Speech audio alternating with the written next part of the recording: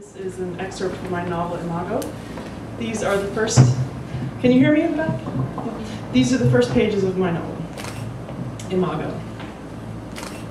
Ray opens his hand and lets the empty bottle roll across his fingertips to the floor. He is on his back on the couch and unbuckles his belt with one hand and paws the gully between the couch and coffee table with the other, feeling for his cigarettes. Everything has made it into this gap. The phone, his smokes, lighter, all within lazy reach. Only the big glass ashtray, stubbled with a day's worth of butts and ringed with ashes, is still on the table. Ray picks the last cigarette from its soft pack and pushes it between his lips. He crumples the empty pack, drops it, and feels for his lighter. Ray gets drunk every night on the cheap vodka I pick up for him at Vaughn's. It used to be Absolute and Kettle One, but now it's quantity. 1.5-liter bottles of Pop-Off or Smirnoff or whatever else is on sale in the big plastic jugs with handholds shaped into them.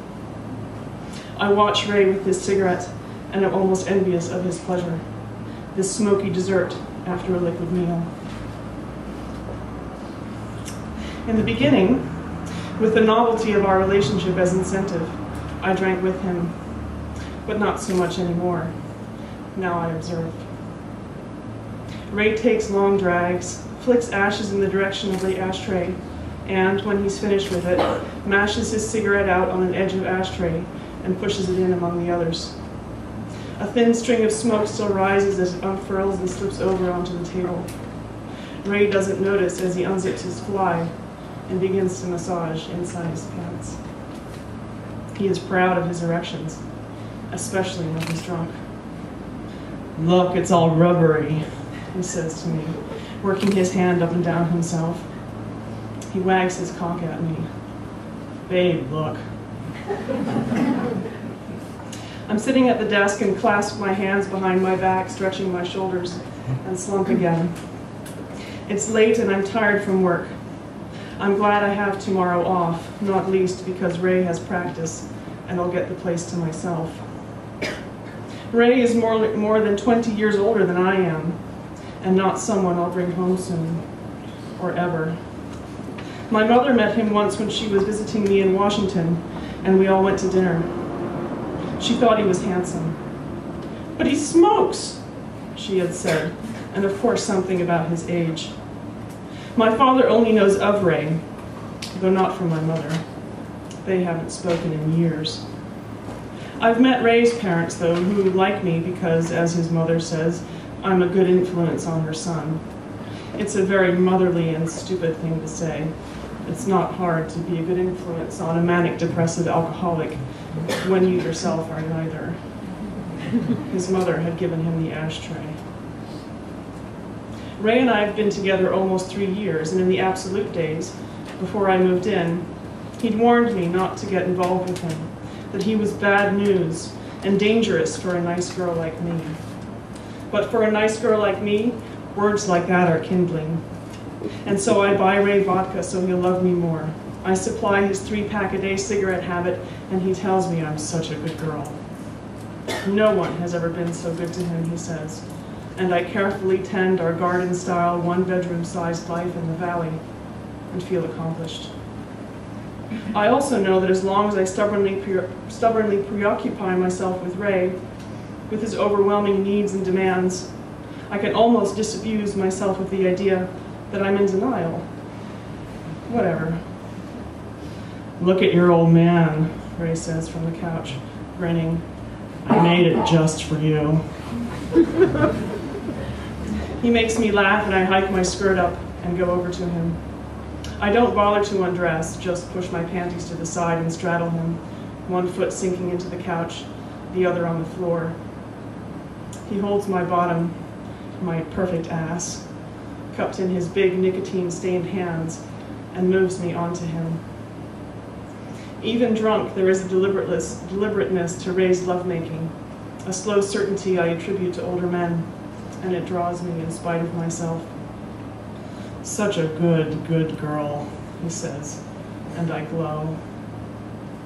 Ray's hands are around my waist and he's guiding me on and off him when the phone rings at my foot and startles me, and I come down squarely on top of him. Oof! He lets out a smoky breath. It rings again and I lean over to check the caller ID. I feel my face flush. I try to steady my breathing.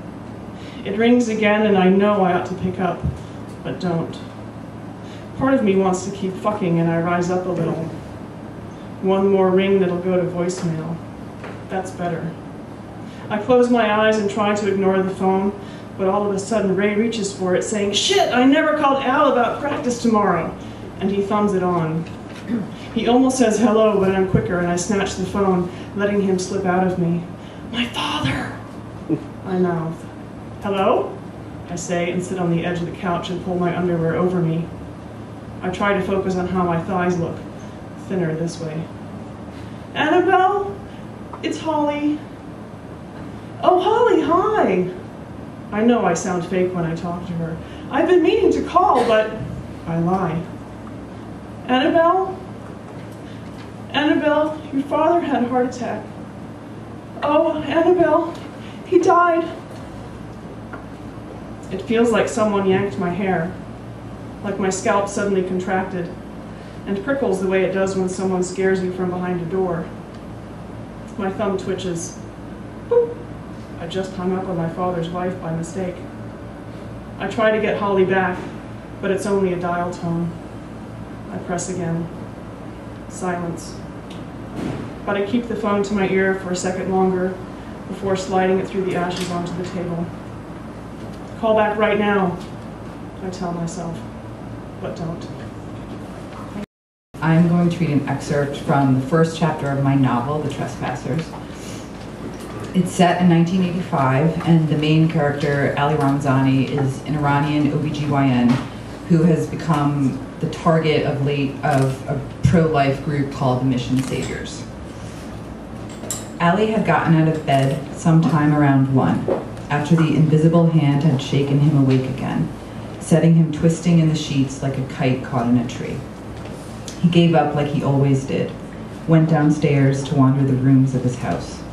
Walking a pointless little route, living room to kitchen to family room and back, he paused to touch the things he passed, look at them before putting them down, as though in the middle of the night they held a strange psychic force, clues that revealed something about his life. 3 weeks of nights gone this way.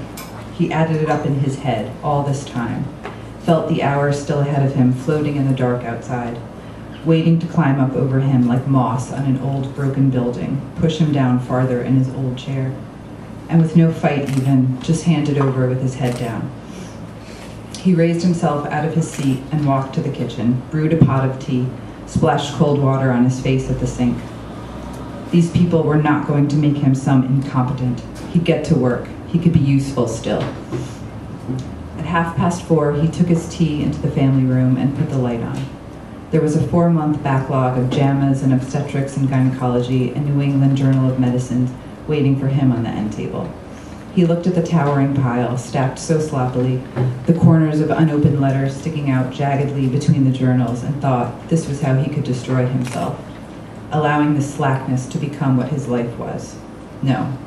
He sat in his chair under the reading lamp, a highlighter in his right hand, and read an article in Obstetrics and Gynecology on lymphadenectomy in early-stage endometrial cancer, taking each line apart and studying its contents until he felt inside it. All of the tiniest pieces clicking together, the facts lodged safely in his mind, easy for him to retrieve later when he needed them. When he was halfway done with April's edition, he marked a spot with the highlighter. The grip he had on himself tightened just a little, and already he felt better. He opened his notebook, wrote things to do at the top of the page. Write letter to mother, buy airmail envelopes, send photo of the girls, push-ups every morning, start article on uterine prolapse case, vocabulary notebook. He couldn't think of anything else to add, so he turned the page, made a list of things he ought to teach Catherine before she went away to college. Constellations, cooking rice properly in both rice cooker and pot, tourniquet making, miscellaneous knots, slip knot, stopper, overhand, axle hitch. What else was there? His hand idled above the page, drawing little circles in the air with the pen as he thought. itching to make contact with the paper, to record something useful. The problem he saw now, draining the last of his tea, was that he'd fallen into their trap, concentrating on all the wrong things, getting himself caught up on the sheer outrageousness of their presence.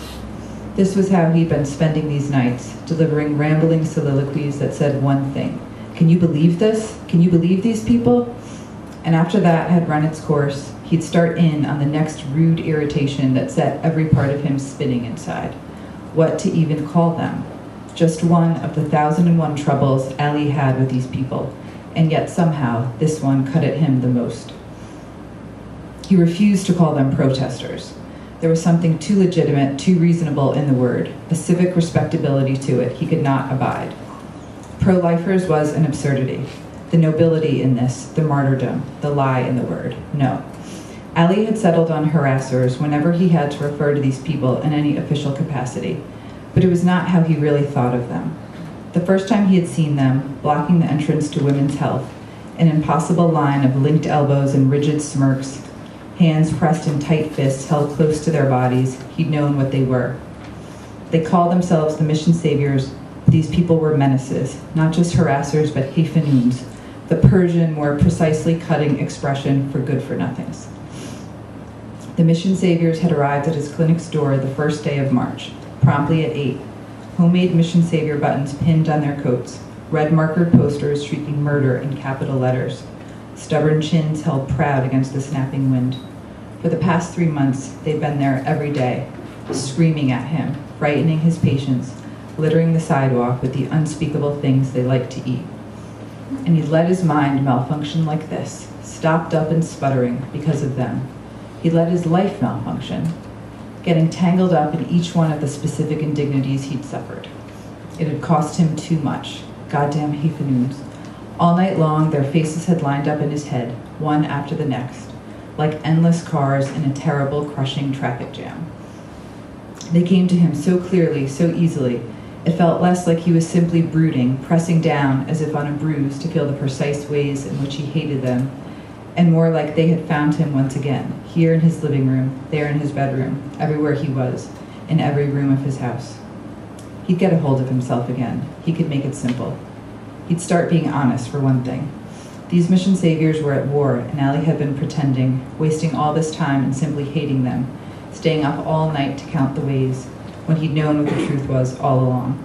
They weren't going away. But not today, no more. It was the beginning of June. He'd given them 3 months, but now he was worrying, his brain and his heart, all parts of himself moving fast and right. They couldn't catch him. They could try and try, but he'd gotten ahead of them, and ahead of their whole operation, and from now on he'd be himself, but better, smarter and faster, knowing everything there was to know, building arsenals inside himself so deep he could last forever. I'm going to be reading an excerpt from my novel, which is titled She Woke Up with the Words in Her Mouth. And what you need to know about the novel basically is that it spans the 9 years between 1988 and 1997, following a character named Malaya Clarendon from the time she's a 120-pound 6-year-old to the time she's a 500-pound 15-year-old. And this section, it opens up the latter section of the novel. The smells of black coconut and African pear oil seeped from the tables that lined the street and wafted toward Malaya at the center of the pavement. There they met with the fried and jerk chicken, roti and rice pudding, platanos and candy yam smells that oozed from storefront restaurants. The scents mixed together like the ingredients of a gumbo, spilling over her as she walked block after endless block, veering inward to make room for a hurried dreadlock man, then outward to avoid colliding with a cluster of children giggling in bubble jackets and hoodies. As she walked, Malaya fingered the 3 purple braids that hung from her left temple and made games for herself, trying not to imagine what 125th Street thought of her, this 500-pound block of black girls streaked with color, bounding toward the big and tall men's section of Harlem jeans. The melody of the girl group TLC's newest ballet drifted across 8th Avenue, and a bootlegger in the alcove between the Apollo Theater and Tsitsi's African hair braiding pumped Shabba Ranks' deepest bass line onto the street. The chords of these songs blended with the sounds of laughter, cat calls, arguments over the prices of African masks and homemade soaps. Children snickered as Malaya forced herself through the crowd, and an older homeless man shouted, "Whoa!" when she passed him, springing his arms back and making an exaggerated leap out of her way. But through all of this, Malaya's ears were warmed by the soft foam pads of her headphones and the lyrics of the hip-hop song she had discovered last year in the 9th grade and claimed as her personal anthem, the first single from her newfound idol and kindred soul. It was all a dream. I used to read Word Up magazine, Salt and Pepper and Heavy D up in the limousine. Damn right I like the life I live, cause I went from negative to positive, and it's all good. The song was an irresistible tale of rags to riches, chronicling the rapper's rise from blinding despair into unfathomable technicolor hope. The artist was a bulging black man from Brooklyn with a lazy eye and a face as soft as chocolate frosting. His album was full of all the things Malaya's mother hated and many of the things her mother loved. It was full of all of the things Malaya's mother hated and many of the things her father loved. Sex and death and hope and fantasy, all mixed together like a fruit compote baked into a hard but secretly sweet crust. Malaya loved the paradox of the rapper's name, Biggie Smalls, how it was huge and intimidating but also diminutive, how it said so many things she'd been feeling for those 15 years of life. The halls of Galton Prep Academy were as bland as a pot of week-old grits until the 9th grade, when hip-hop came and brought its butter, along with an influx of public school kids from the Bronx and Brooklyn, including Rayshawn Carter, the reason for her trip today. Rayshawn was light and tall and seemed to have pulsed on the verge of manhood since infancy. He was both down-to-earth and definitively fly, changed his hair to the rhythm of music video fashion, and loved Biggie nearly as much as Malaya did. When her mother saw the rapper's CD titled Ready to Die in Rayshawn's bag, she arched her eyebrows and said, "So this is the message our artists are sending our children now?" But her father only shook his head and said that the album reflected a new generation's struggle and that it was their job as parents not to understand. The food smells receded and the acrid stink of new plastic bags smacked forth as Malaya pushed her way into the store. "Big woman," said the cherry-colored African man at the bag check counter, rounding his arms into a sumo wrestler pose. The man looked friendly enough, but he had wet, old eyes that seemed to catch on Malaya's body and drag away only full seconds after he spoke. "You're big, but you have a pretty face. I'll call you Big Woman, Pretty Face," he concluded, but his eyes raked her stomach. Malaya gave a polite smile and retreated to the music, dreaming of the denim that would change her, letting the man's voice claw at her back like a curl of stale smoke. There were no mannequins in the big and tall men's section, only reams of logo-stamped cloth folded 2 or 3 times back, elbows pinioned together, hems rolled 3 times under to gesture at a human-sized form. Malaya pushed past the Paco and Boss and Pele Pele racks toward the MC labels, which she'd chosen as her favorite when she made the twin discoveries a year ago, that the brand both spelled out her initials with its logo and carried clothes in her size. When she heard the way her favorite rapper used it in a chart-topping single, she considered it destiny. "Throw down some ice for the nicest MC. Niggas know the stilo, unbelievable." Malaya scanned the racks for a purple MC sweater and a pair of size 50 jeans, imagining giddily how the cuffs of the jeans would fold into the tongues of her Timberland boots like waves of soft-served ice cream into waffle cones. How tight and slick the look would make her feel. She imagined another version of herself joining Rayshawn in a room that glinted with color and lights. The two sprawled over each other, he in his hip-hop high fashion and she in hers, a perfect curve at her chest and hips, the only meaningful difference between them. As she hovered beside the banks of oversized denim, a slim saleswoman with skin the color of Ritz crackers approached. Her eyes were apple cider warm at first, but when Malaya asked for what she wanted, the woman looked at her as though she had asked for a side of creme fraiche with her McDonald's value meal. "They don't make big men's shirts in purple," she said, running a green acrylic tip nail over her hairline. "And the biggest jeans we got is a 48. Malaya squeezed herself through the narrow dressing room door, praying for the 48s to fit. Undressing, she felt the air lit cool against the pink strip of skinless flesh that 2 small jeans of the past had left around her middle where a waist should have been. She pulled the 48s up, past thighs that cleaved together like colliding mudslides, past hips swaddled in sagging stomach flesh. Gulping breath, she pushed the ends of the denim together, willing them to meet, but they wouldn't. She tried again, 6 times, until her eyes stung and watered. Under hot skin, Malaya struggled to keep her face together, to keep her cheeks from cracking, keep her eyes from melting and gushing into the fibers of the rug. She breathed in again, now wishing to suck in her skin, her fat, her muscle, and whatever it was that lay under all of those things, making her who she was, this person in this body, wedged between the walls of the big and tall men's section, wishing at her core to feel small and slight and somehow like a girl. Thank you. And tonight I'll be reading an excerpt from a story called Crawl Space, which is a novel I'm working on. And the setting is Christmas Day, and the 20-something first-person narrator who is visiting from his home from San Francisco, where he lives now, and working as like this office temp. He's being forced to help his father replace the insulation below the house on Christmas. Okay. My father and I moved into the crawl space beneath the kitchen, the final area we are to re-insulate and clean. Every now and then we hear the sound of my shuffling feet above my mother's house slippers across the hardwood floor as she sets up the turkey. In front of us is a tangle of low-hanging wires and a large heating duct, which we'll be forced to clamber over hands and knees. The crawl space here is the darkest yet. Unlike the areas we'd cleaned earlier, where bits of daylight had been able to splinter in, here it is completely dark. My father shines his lantern, surveying the concrete perimeter of the room.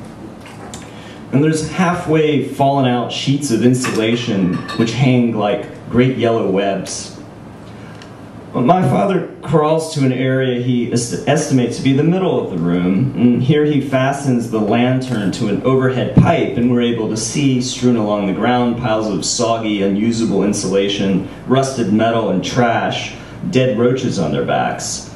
My father crawls toward the largest pile and picks up an old foil-faced insulation board. With a sudden, violent motion, he snaps it in two. He curses in a mix of Mandarin and English, something in between the English word sick and the Mandarin phrase shizhen, which means dead person. He is referring to the workman he had initially hired from an ad in the local newspaper. "Can't do anything right," he says, and then picks up an empty beer can and chucks it in the trash bag he's been dragging around. He curses again and then again, never seeming to realize that perhaps it was his fault to hire them in the first place, or to refuse full payment until he thought the work was satisfactory. The work never was, and our family ended up getting sued. He's quiet for a moment, resigned almost. And then he finds another large pile of trash, previously hidden along the wall. "Stupid dumb," he yells. I creep over to my side of the crawl space to make it seem as if I'm keeping occupied. In the farthest corner, I find some newspapers. In the pile, there seems to be something stiff. Digging around, I discover a small, half-decomposed mouse. I examine it with my wire, prodding it around a little, and poke it into my trash bag.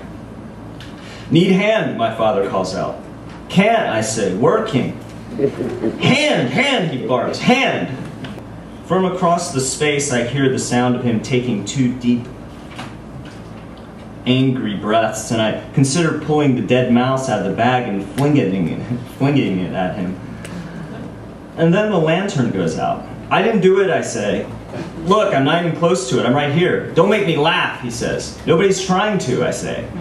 For a moment, everything is dark and silent, as if we're no longer there. And then my father takes a deep and noisy breath, the kind of deep breath he takes to try to calm down or begin to scream. And then it's his retirement party. In the grand reception area of a hotel 45 minutes away from our house, together with my family and a bunch of people I don't really know, we celebrate my father. Everyone there is Asian except for one white person, an engineer who had married one of the Taiwanese women and who I had once gotten into a particularly irritating political argument with. Towering ceilings, flutes of champagne, sunlight streaming in from the gigantic windows and the glass dome above, me standing. An improvised speech, not entirely different from the wedding toast I'll give my sister and her husband a year or so later.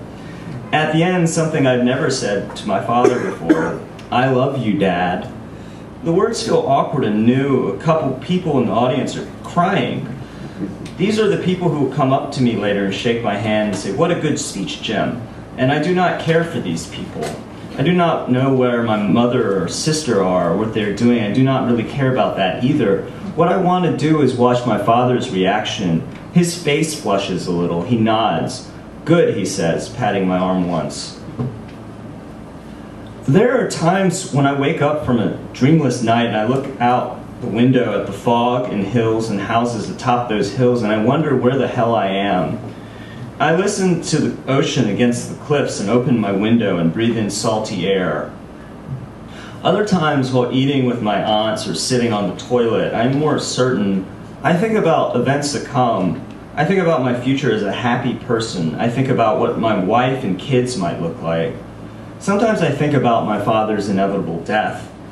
And I'm terrified. It occurs to me that although I probably love my mother more, the person I think about more often is my father.